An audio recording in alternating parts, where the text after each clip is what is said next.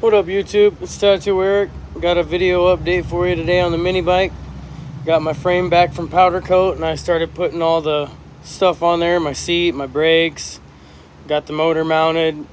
Still got to tighten it down. But here's a sneak peek. And by the way, it's not yellow like I was hoping, but it still looks pretty fucking badass. It's been lowered, stretched out. Got the weld-on axle tabs from Go Power Sports. Got the juggernog from Go Power Sports. Got my Pro Taper bars.